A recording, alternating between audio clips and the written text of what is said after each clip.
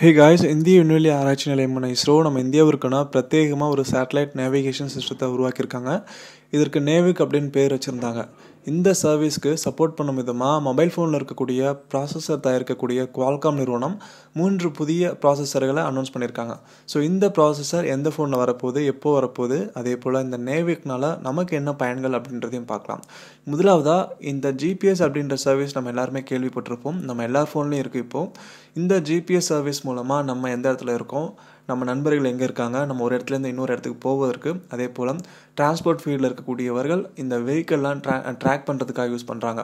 அவங்களுடைய அந்த cargo vehicle எங்கே போயிட்டுருக்கு, எந்த டைமில் போய் சேரும் அப்படின்றத ட்ராக் பண்ணுறாங்க.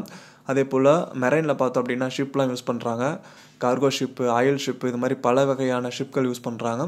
மீனவர்கள் கூட GPS யூஸ் பண்ணுறாங்க. ஸோ இப்படி இந்த ஜிபிஎஸோட யூசேஜ் பல விதத்தில் நமக்கு பயனுள்ளதாக இருக்குது.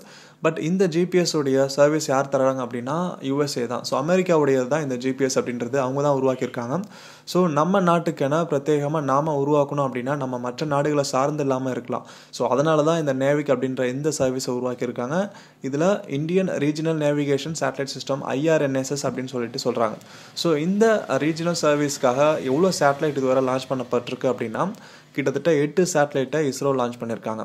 ஸோ 2013 ஏப்ரல் 2018 வரை மொத்தமாக 8 சேட்டலைட் இதுவரை லான்ச் பண்ணப்பட்டிருக்கு. இந்த சேட்டலைட்டோட நேம் பார்த்தோம் அப்படின்னா IRNSS 1Aலேருந்து 1L வரை மொத்தம் 8 சேட்டலைட்ஸ். கடைசியாக ஏப்ரல் 2018 தான் இந்த லான்ச் பண்ணப்பட்டிருக்கு. இந்த ஒவ்வொரு சேட்டலைட்டும் கிட்டத்தட்ட 1.4 டன் எடை கொண்டது. இதில் ஒவ்வொன்றுத்துலேயும் அட்டாமிக் கிளாக் வச்சு லான்ச் பண்ணியிருக்காங்க. ஸோ இதோடைய டேட்டா ரொம்ப அக்யூரேட்டாக இருக்கும் அப்படின்னு சொல்கிறாங்க ISRO. ஸோ இந்த சேட்டலைட் எந்த இடத்துல இருக்குது அப்படின்னா நம்ம பூமியிலிருந்து 35,000 கிலோமீட்டர் உயரத்தில் இந்த GEO Synchronous ஆர்பிட்லேயும் GEO Stationary ஆர்பிட்லேயும் satellites இருக்குது. ஸோ மொத்தமாக 3 satellite GEO Stationary ஆர்பிட்லேயும் 4 satellite GEO Synchronous ஆர்பிட்லேயும் இருக்குது. ஸோ இந்தியாவில் நம்ம எந்த மூலமுடுக்கில் இருந்தாலும் ஏதோ ஒரு சேட்டலைட் நம்மளை ஃபேஸ் பண்ணி தான் இருக்கும். ஸோ நம்மளுடைய டேட்டா ரொம்ப அக்யூரேட்டாக இருக்கும் லொக்கேஷனை கண்டுபிடிக்கிறதுக்கு. ஸோ முக்கியமாக இது லொக்கேஷன் சர்வீஸ்க்கு தான் இந்த NavIC சர்வீஸ் யூஸ் பண்ண போகிறோம். அதனால் இந்த சர்வீஸை நம்ம இந்தியன் மேனுஃபேக்சர்ஸ் யூஸ் பண்ணுங்க அப்படின்ட்டு ISROவுடைய chief கேட்டுக்கிட்டாரு. So mobile phone maker மட்டும் இல்லாமல் மற்ற GPS சர்வீஸ் ப்ரொவைட் பண்ணக்கூடிய அந்த டிவைஸ் மேக்கர்ஸும் இந்த NavIC சர்வீஸை யூஸ் பண்ணணும் அப்படின்னு சொல்லி கேட்டுக்கிறாங்க. ஸோ நிறைய பேர் இப்போ இன்ட்ரெஸ்ட் தெரிவிச்சிருக்காங்க. ஸோ இந்த NavIC சர்வீஸ் கூடிய சீக்கிரத்திலே ஃபோன்லேயும் வரப்போகுது, அதே போல் மற்ற GPS டிவைஸ்லேயும் வரப்போகுது.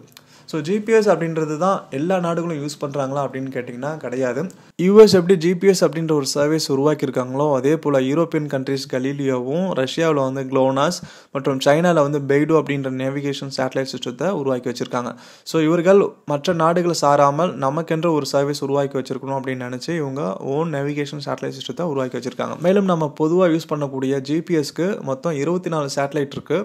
நம்ம இந்தியாவுக்காக உருவாக்கப்பட்டிருக்க NavIC வெறும் 8 சேட்டலைட் தானே இருக்குது. இதனால் நம்ம ரீஜியனை கவர் பண்ண முடியுமான்னு கேட்டிங்கன்னா கண்டிப்பாக இது போதும்.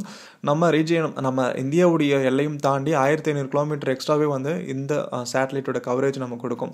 ஸோ லொக்கேஷனோட டேட்டா ரொம்ப அக்யூரேட்டாக இருக்கும். இப்போ GPSல நமக்கு 20லேருந்து 20 மீட்டர் ரேஞ்ச் நமக்கு கிடைக்குது அப்படின்னா இந்த NavIC சர்வீஸ் யூஸ் பண்ணும்போது நமக்கு 20 மீட்டருக்குள்ளாவே நம்ம ரொம்ப அக்யூரேட்டான டேட்டாவை பெற முடியும். ஸோ இந்த GPS உலக அளவில் சர்வீஸ் ப்ரொவைட் பண்ணுது. பட் இந்த 8 சேட்டலைட் நம்ம இந்தியாவுக்காக மட்டுமே நம்ம டெப்ளாய் பண்ணியிருக்கோம். ஸோ அதனால் நம்ம இந்தியாவில் இருக்கக்கூடிய லொக்கேஷன் டேட்டா அதை விட ரொம்ப அக்யூரேட்டாக இதன் மூலம் நமக்கு கிடைக்கும். இந்த NavIC சர்வீஸோட வரக்கூடிய புதிய Qualcomm chipset என்னென்னு பார்த்தோம்னா 720G, 662 மற்றும் 460.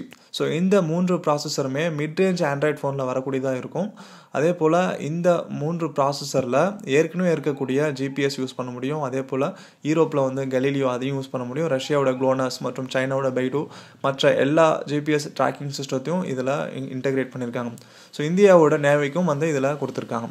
அது மட்டும் இல்லாமல் இந்த புதிய chipset Wi-Fi 6 high range Wi-Fi 6 அந்த சிஸ்டத்தையும் இன்டெகிரேட் பண்ணியிருக்காங்க. அதே போல் Bluetooth 5.1 சிஸ்டத்தையும் இன்டெகிரேட் பண்ணியிருக்காங்க.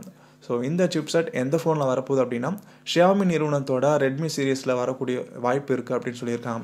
ஸோ XIAOMI நிறுவனம் இப்போ இன்ட்ரெஸ்ட் தெரிவிச்சிருக்காங்க. கூடிய சீக்கிரமே NavIC சர்வீஸ் வரக்கூடிய முதல் ஃபோன் XIAOMIலேருந்து இருக்கும் அப்படின்னு நம்ம எதிர்பார்க்கலாம். எப்போ அப்படின்னு பார்த்தோம் அப்படின்னா நெக்ஸ்ட் குவார்ட்டரில் வரும் அப்படின்னு சொல்லியிருக்காங்க. ஸோ வித்தின் 2020க்குள்ளவே கிட்டத்தட்ட 3லேருந்து 4 ஃபோன் NavIC சர்வீஸோட XIAOMI ரிலீஸ் பண்ண போகிறாங்க. ஸோ இஸ்ரோ உருவாக்கியிருக்கும் இந்த IRNSS சர்வீஸ் மூலமாக பொதுமக்களுக்காக ஸ்டாண்டர்ட் பொசிஷன் சர்வீஸும் அதே போல் ராணுவம் இந்த மாதிரியான பர்பஸ்க்காக ரெஸ்ட்ரிக்டட் சர்வீஸும் வந்து தர முடியும். கண்டிப்பாக இந்த சேவை நமக்கு அவசியமாக இருக்குது. அதே போல் மற்ற நாடுகள் சாராமல் நம்ம இண்டிபெண்ட்டாக இயங்குவது நமக்கு பெருமையாகவும் இருக்கும். இது பற்றியான கருத்துக்கள் இருந்தால் கமெண்ட்டில் கொடுங்க. சேனலுக்கு சப்ஸ்கிரைப் பண்ணுங்கள். நன்றி.